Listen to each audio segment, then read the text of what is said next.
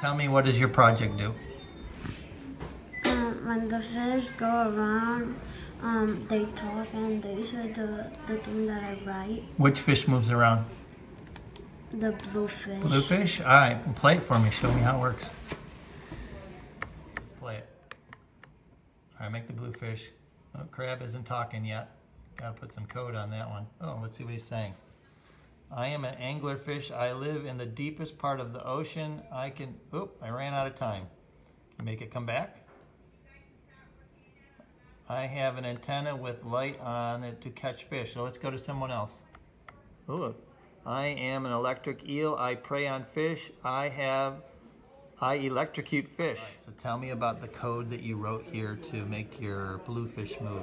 What's it say? Start forever go to mouse pointer.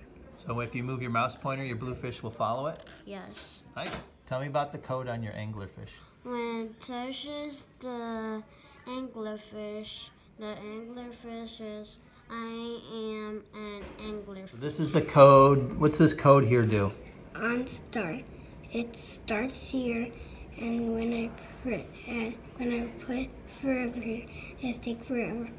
If touch key, then wait 1 second. Switch to consume door 2. Play sound victory music until done. Oh, is that how your door opens? Yeah. Awesome. And you need to wait and you need to press everywhere until you figure out where the math problem is. And when you press the right thing, then the math problem will appear, and you need to get it right, and then you drag the key to the door, and then it will take 1 second so the door can open. All right, it's an escape room. Go ahead, click play and show me how it works. Try clicking on something. Click on the bed. Oh, you found it already? All right, it says, there's your math problem. He has 16 Hot Wheels. His friend gave him 3 more. How many does he have? You put your answer in. Oh, there's the key. Hey, and it opened the door. So tell me about your project. So what happened, so this is my project, and it is about the solar system. Here's the sun, here is the earth, and here are 2 spaceships. So this is what happens when I press play. Spaceship, tell me what it says. Taking a chair leader. I learned many things about the earth. I learned that the earth is the 3rd planet from the sun.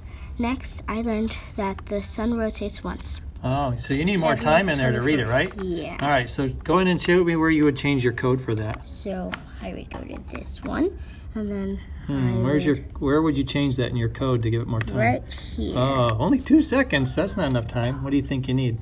I don't know, 20, because it's so.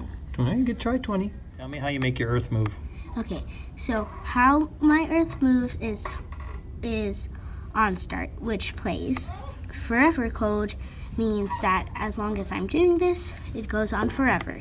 Next costume is this, the costumes. Oh, you have 3 different drawings for the Earth? Yeah. Okay. So they change every time they spin. How do you control how often they change? So this is the wait code. So what happens is that I put in 0.3 seconds, and then that's what creates the Earth to go how much I want the stamina to be.